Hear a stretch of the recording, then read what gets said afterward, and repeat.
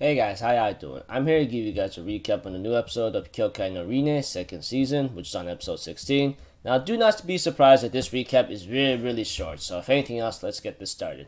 Okay, at the beginning of the episode, we have to it that Ageha, an idiot apparently, which is revealed in this episode, buys a breakup toolkit, which is 10,000 yen. Now I'm thinking in my mind, my dear lord, are you really gonna go that low?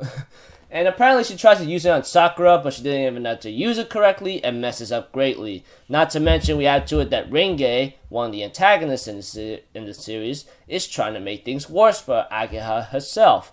But apparently, things kind of went for an ugly turn. We get to know that Rinne and Ageha know each other, and because Rinne had to deal with Ageha's stupidity most of the time, that's the reason why she called her an idiot and why she hates her, because of her stupidity.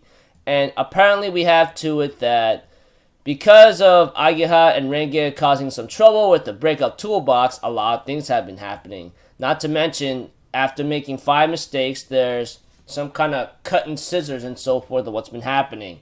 And after that, after all hell breaks loose and so forth, Ageha and Rinne manage to get out of the stupid predicament and they end up fighting each other. Pretty much Rinne and Ageha hate each other greatly. One and another. Yay. So, it's nothing more than a stooped up breakup toolkit that nothing more. Just causing major havoc and chaos, but everything turns out well in the end. So I'll see you guys later. I'm Alpha Zero. Have a good day, and I'll see you guys next time. Peace out. Bye-bye.